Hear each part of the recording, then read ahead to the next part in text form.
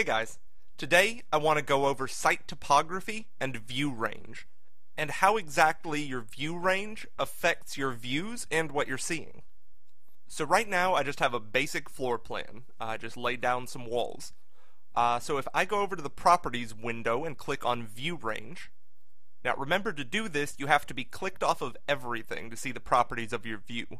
So we'll do that. We'll scroll down and you'll see a category called View Range. Now when you click Edit, you'll see a dialog box appear. There's a top level, a cut plane, and a bottom level. And there's also view depth. Now what top will do is hide anything above the 7'6" plane. With the cut plane, think of it like you're chopping halfway through your room. So if we have a window here at 5 feet, because our cut plane is at 4 feet, we're not going to be able to see it. And I'll show that here in a sec. So the bottom is set to 0, 0, which is associated with the bottom of level 1. And the view depth says how far past you extend it. Now, all of these are extremely important values to understand, especially when you're dealing with topography and components. So I'm just going to hit OK. And I'm going to go ahead and put in 2 windows. I'm just going to use one of the preset windows that we already have. So I'll choose 36 by 48, and I'll just put them here in the wall. Now I'm going to choose the left-hand window, and you'll see that it starts at 3 feet. Well, I'm going to change that to 5 feet for a minute. And as you can see, the window has disappeared. Well, I didn't delete it.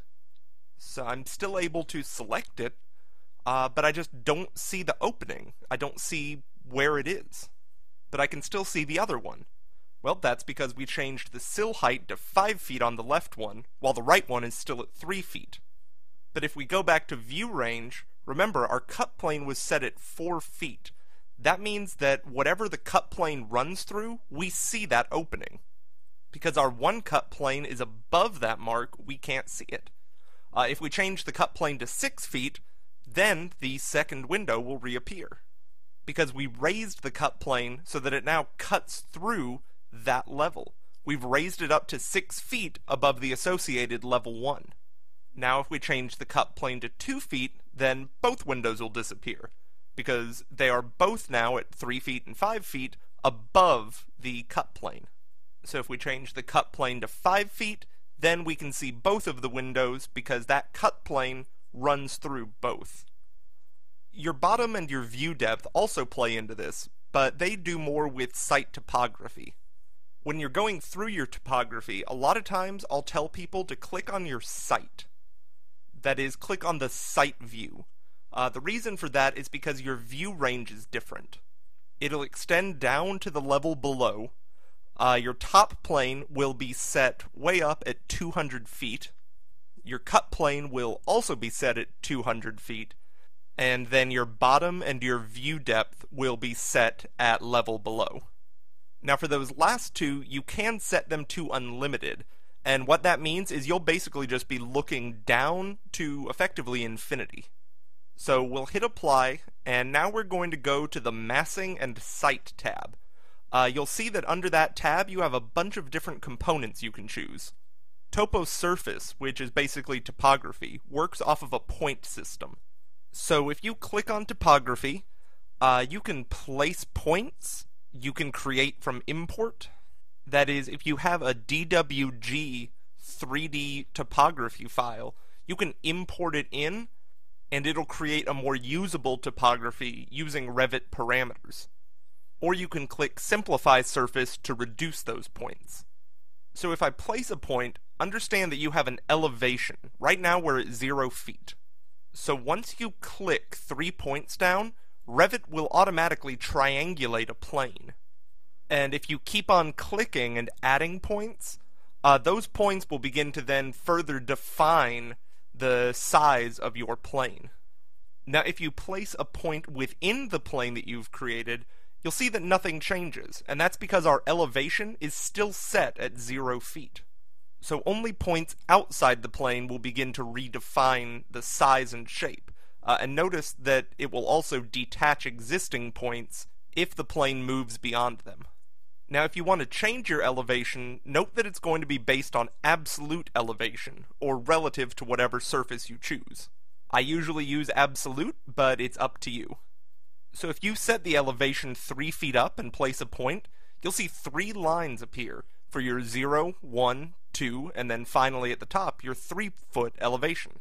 And it continues automatically grading as you add points.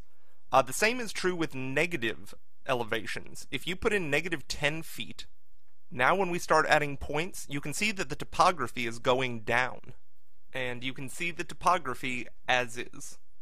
Now the Simplify Surface option. This allows you to remove points or just adjust your values.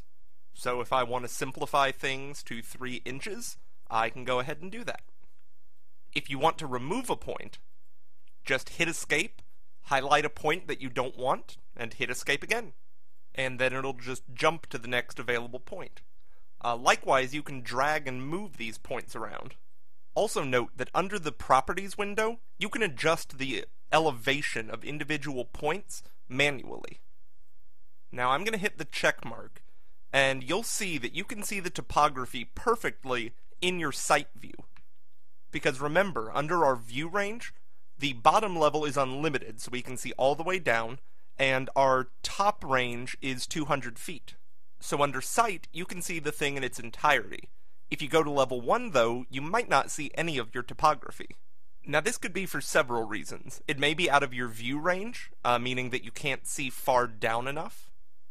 Or if you go to the View tab and Visibility Graphics Settings, remember the keyboard shortcut is VG. So if you go into that menu and scroll all the way down to Site, there's a chance that it might be unchecked. That's not the case here, so more than likely this is because of view range. So let's test that out. We're going to go into view range, and we're going to change the bottom and the view depth to unlimited. And we'll hit apply, but nothing happened. So it wasn't view range. Sometimes you're going to have to play around and do some exploring to see why your topography might not be appearing among your elements. So let's go back into Visibility Graphics Settings, and if you scroll to Topography, you can see that it wasn't checked. Now if we go ahead and check that and hit Apply, then our topography will appear. So there are a huge number of factors that can play into whether or not you'll be able to see your topography, whether it's Visibility Graphics Settings or View Range.